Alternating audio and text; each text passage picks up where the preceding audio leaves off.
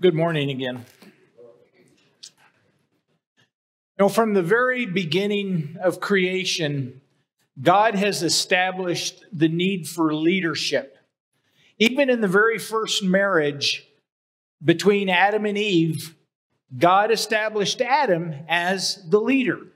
In the Bible, we have the patriarchs whose leadership influenced not just a family, but entire tribes of people.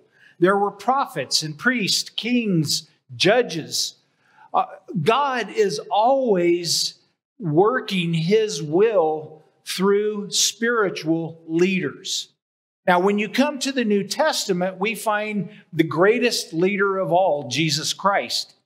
And the very first thing that we see Him begin to do is the process of training leaders. And those leaders then reproduce themselves. And down through the centuries, we have this process being carried on and up to today. And the goal, even today, is to make disciples, which is the process of training new leaders. Now, did you know that the primary purpose of the family is to be a training ground for the raising up of godly men and women? Proverbs 22:6. I would be drummed out of preaching if you didn't bring this scripture up today. Train up the child in the way they should go. This is the very heart of God's purpose for the family. Now, in the text that we're going to be looking at today, which is in 1 Thessalonians chapter 2, Paul identifies himself in two different ways as a leader. In verse 11, he says, "We were exhorting and encouraging and imploring each of you." That's some good thunder. Encouraging and imploring each of you as a father would his own children. And then in verse 7, he says, "We prove to be gentle among you, as a nursing mother tenderly cares for her own children." So Paul gives us a picture of a spiritual leader in a mothering way, and also the spiritual leader as a father. And the balance of these two is essential for effective parenting and in spiritual leadership. Now, it's interesting that in verses 7 through 9 in 1 Thessalonians, Paul says twice that the goal is to proclaim the gospel of God, God's good news. So we need to understand that the first priority and a major part of parenting is to provide a nurturing environment for children's souls so that they have the security and the peace and the affection and the kindness and the gentleness and the mercy and the love, all of those things that are necessary so that the gospel message can be taught and modeled and preached within the home, and that the children are able to hear it and receive it. And there's a maternal side to that, and there is a paternal side to that.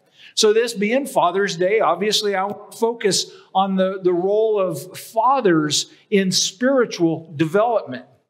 Now, before we get into that, we need to kind of understand what makes a man a man. Apparently, in our society today, people are confused about that. And so I think it's important for us to understand what makes a man a man. Now, if I were to ask random people, we would get all kinds of different ideas, different answers. So let's focus in. Now, with that understanding, the church in Corinth, if you remember from your Bible readings, the church in Corinth was a mess as a church. It had a lot of problems. They were weak. They were sinful. They were worldly. They were compromising. They had a lot of problems in the church. And so in 1 Corinthians chapter 16, verse 13, Paul says this to them: be on the alert, stand firm in the faith, act like men, be strong, act like men. So how do men act? Well, it's interesting that in that command to act like men, he says, be strong. And to be strong means to conduct yourself in a courageous way. So if you want to know how men act, one of the things that we are to do is we are to have courage. We are to have strength. And if you put those two words together, courage and strength, you get the word fortitude. Fortitude is courage and strength. And that's how men are to act. The desire, the will to challenge, to attack the difficult. Men are designed to be out on the edge. Now, today we live in a risk-free culture. We're not worried about having to go out and hunt down our food or fend off attacks from the enemies and things like that. And so as a result, many men today struggle with understanding their purpose, understanding their identity, understanding who they're supposed to be. There's something in a man that needs to be challenged, that needs to compete, that needs to accomplish. If you look at the greatest leaders down through history, they were men who were willing to take risk if necessary, who were willing to exhibit strength and courage in the face of adversity. Now, Paul says, act like men, be courageous, be strong, take a stand, conduct yourself in a courageous way. But notice the next verse, verse 14, he says, let all you do be done in love. We can't forget that aspect. So men are to act with courage and strength. We're not supposed to be wishy-washy. We are to face life with courage. Now, this phrasing in 1 Corinthians 16 has a lot of parallels in the Old Testament.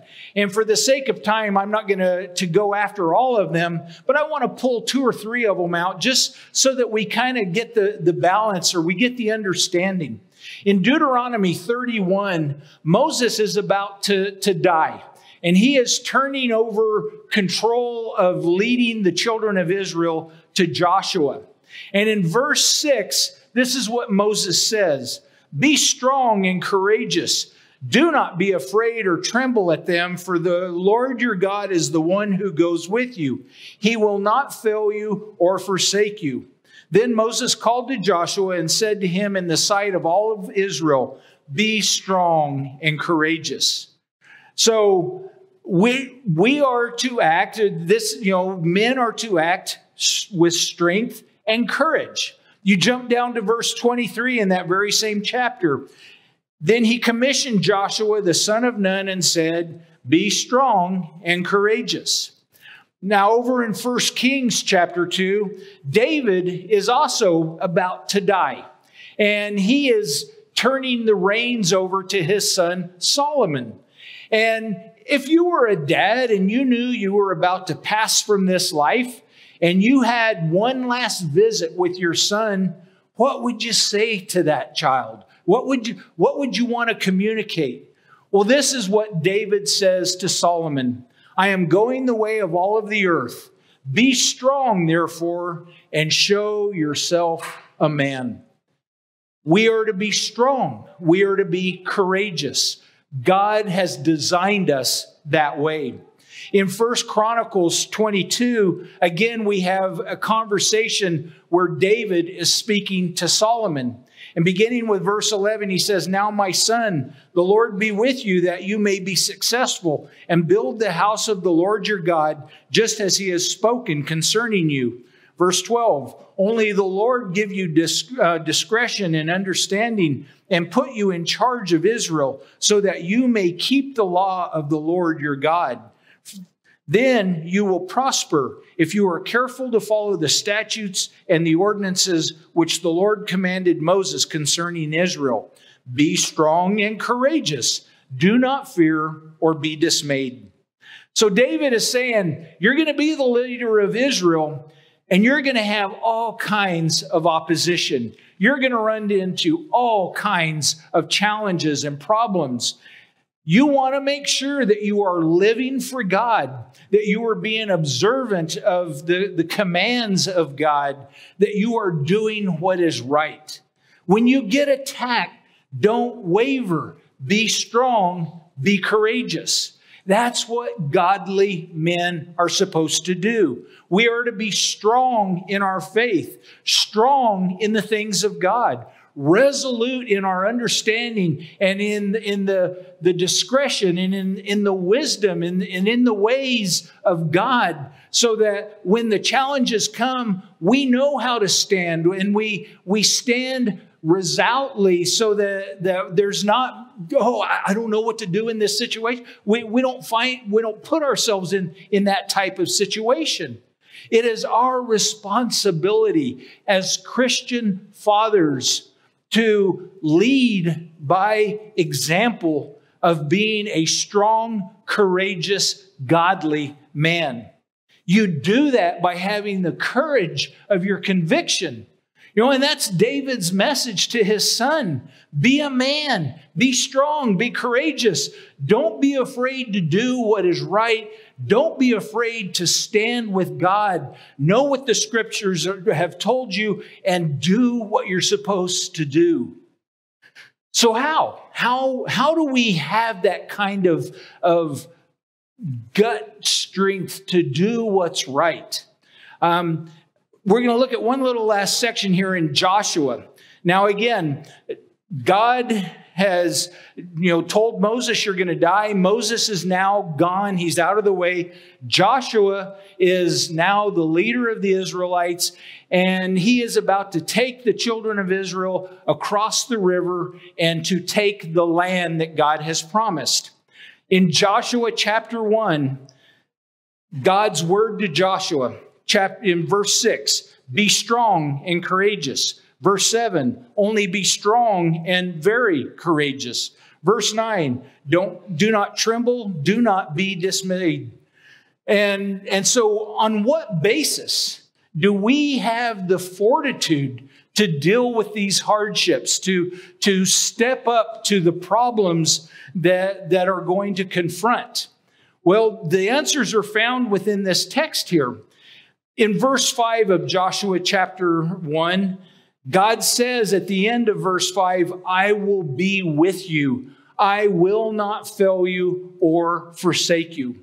So the first thing that we need to understand is that when we are doing what we're supposed to be doing, when we are trying to lead our homes, when we are trying to lead our lives, we're trying to lead our business life, when we are trying to be a godly leader, the first thing we need to understand is that God is going to be with us as we do that.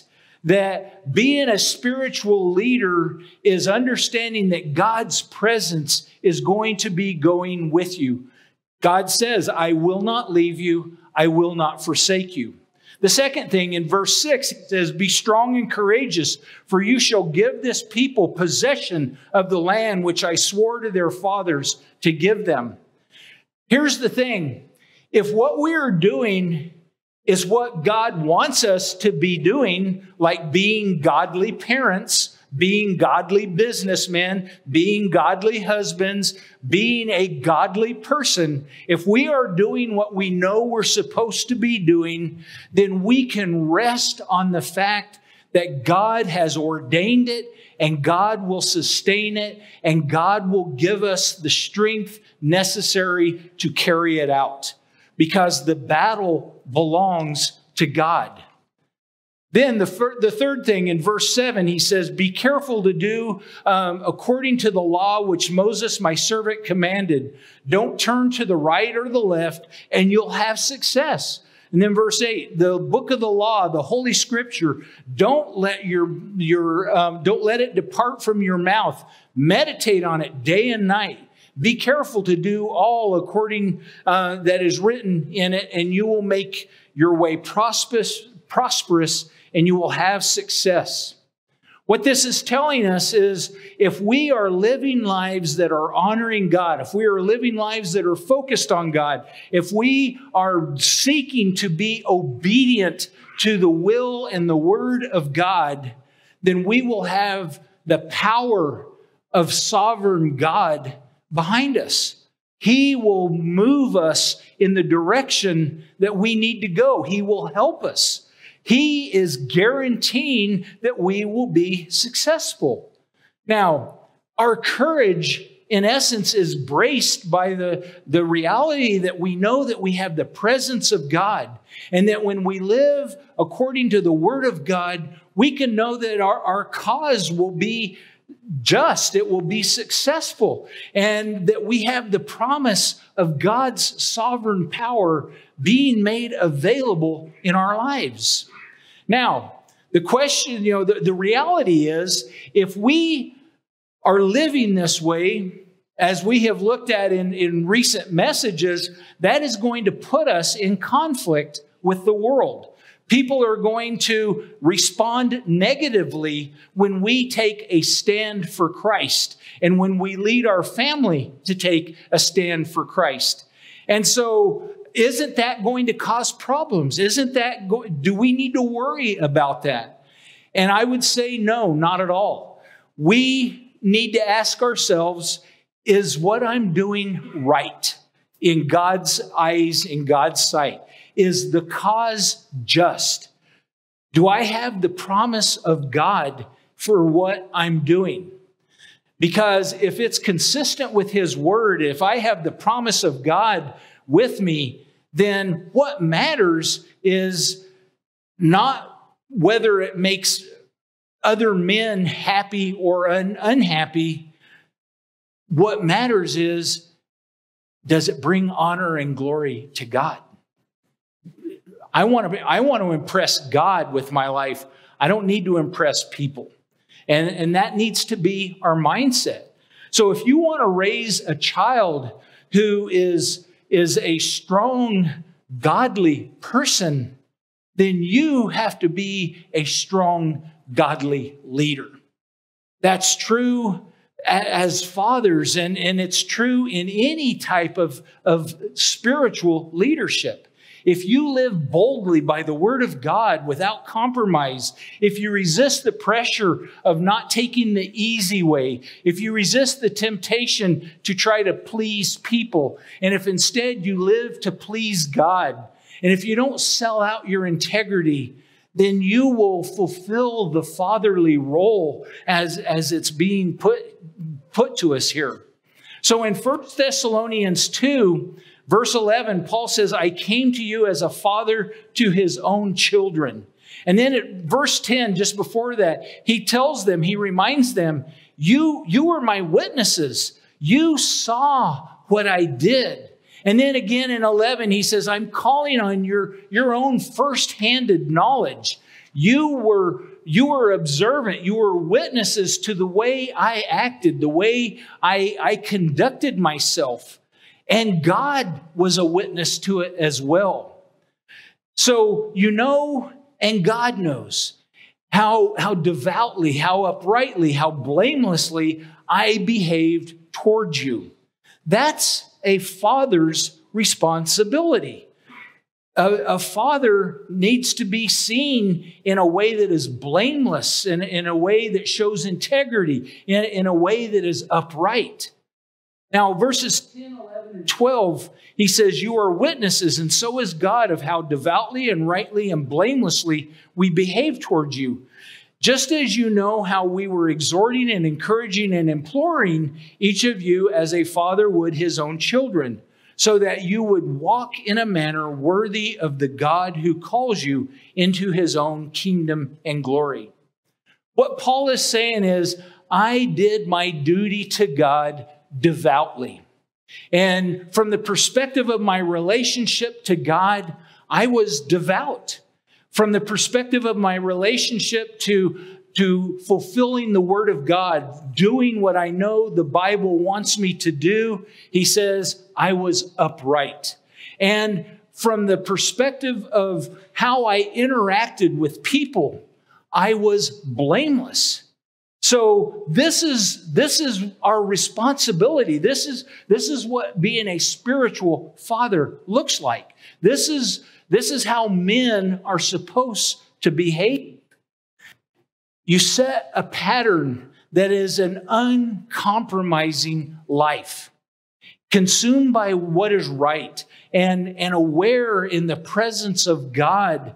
And you trust God for his unfailing sovereignty to guide you and lead you and protect you and move you forward.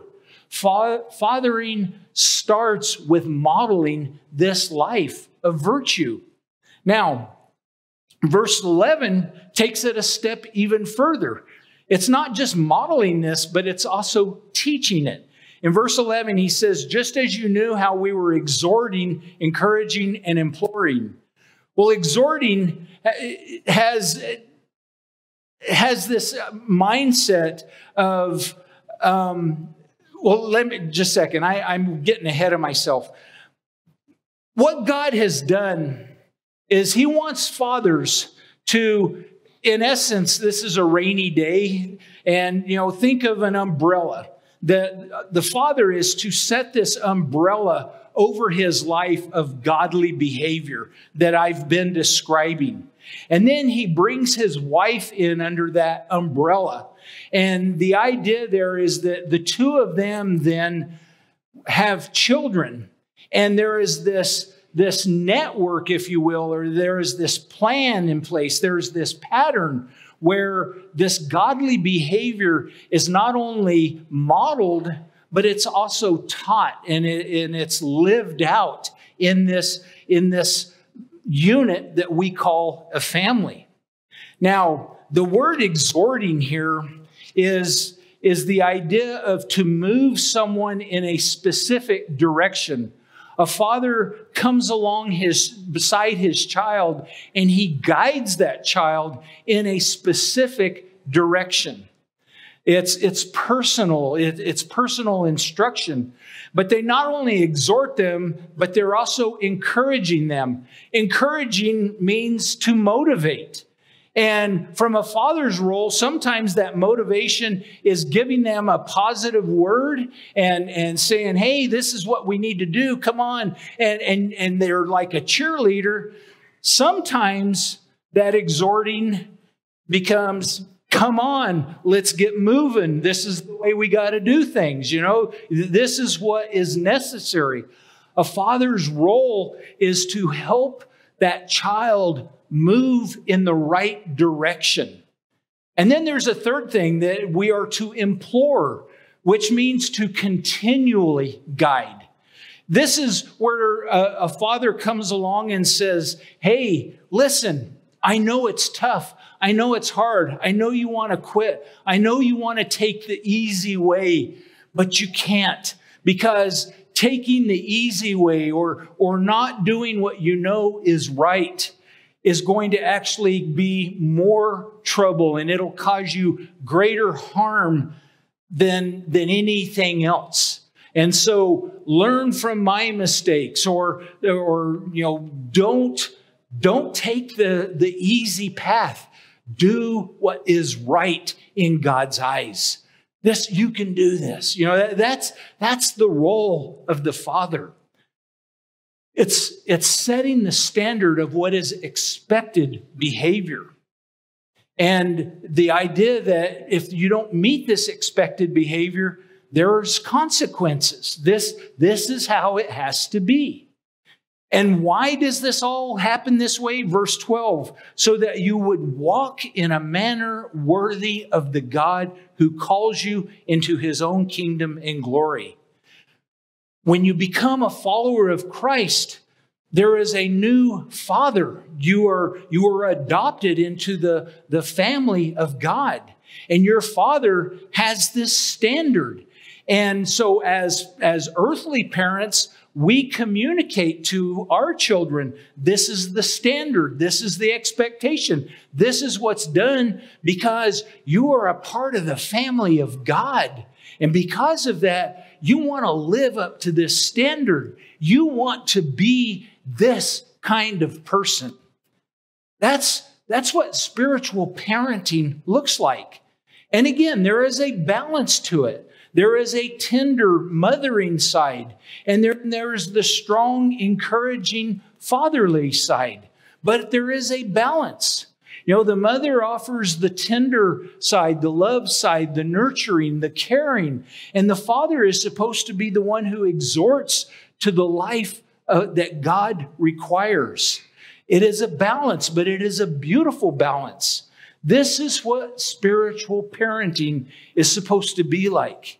It's not enough just to be tender and loving and compassionate. There has to be an uncompromising standard, an uncompromising boundary that is put in place. And when we have this working correctly, then God is honored because godly young people grow up in that environment. They thrive in that environment. And then one day they become parents, and the process continues to be repeated over and over again. Now, I have to admit, and I wish I had better understood this when I was raising my own children. You know, I ashamedly confess that this does not describe the way I was as a father. And I didn't want to preach this message today, to be quite honest. I told Cindy, I hope I have a catastrophic heart attack so I don't have to preach.